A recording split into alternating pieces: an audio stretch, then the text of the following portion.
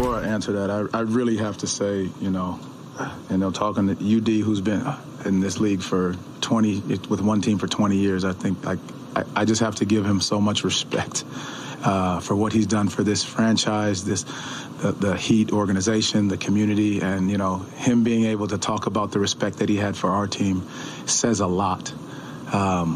Because he's seen a lot, and for him to have the respect for our team that he spoke about is just huge. But to your question, I really just think our guys have continued to battle all year, compete all year, not reflective of the record at times, and I think they understand that, and our fans understand that, and I think it's a great place for this team to know how we can grow and get better in a big summer.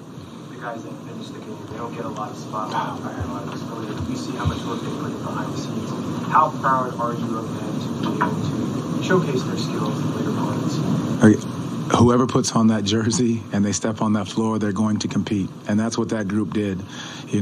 They played hard for each other. They played together. They were willing to share the basketball. They're making the right plays, the in-game adjustments that they fell on.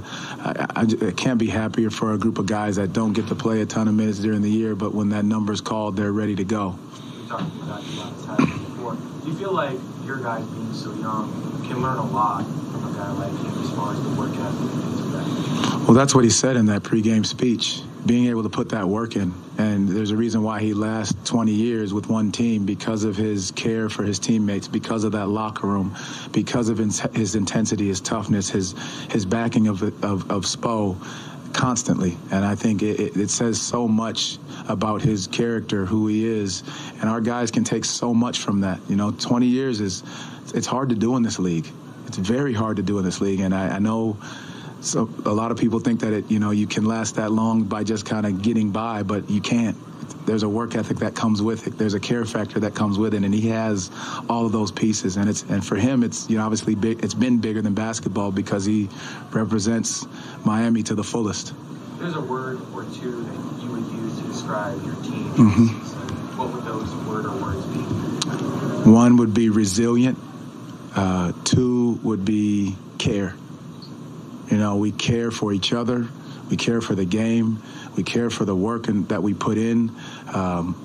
We just care about doing the things the right way. And I think as a result of that, you see how hard they play with a level of resiliency that's going to keep us going no matter what, because of that care factor. Coach, what stood out to you in terms of the second half of this game when you got in the league? They hit some tough shots down the stretch. He flipped the zone, went to the zone in the second half away from us offensively. So I think we got a little bit stagnant. I think we turned it over a couple times. That led to a little early run-outs for them, and then the game broke away from there. But again, they hit some tough shots. Some shots that some guys hit that you don't expect them to. UD said he'd been working on it, so he came out and had 24, got those shots up. So respect to him and what they've done. But that's what happened, I think, in the second half. Thank you, Coach Mosley. Thank you, guys. Appreciate it.